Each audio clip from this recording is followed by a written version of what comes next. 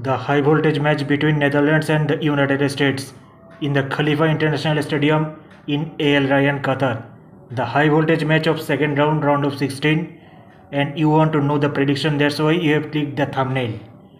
And as I predicted before, in the France versus Tunisia, you have seen Tunisia scored 1 goal, France scored 0 goal, and Tunisia defeated France.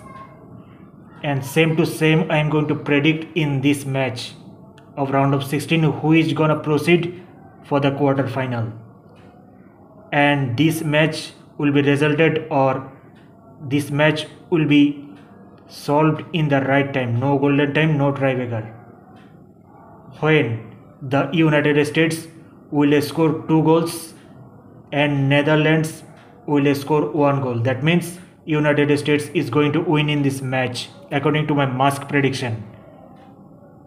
United States will proceed for the quarter final, and they will make it for the quarter final, and the United States will win this match in 2-1 margin according to my mask prediction. So do you have any question? You can ask.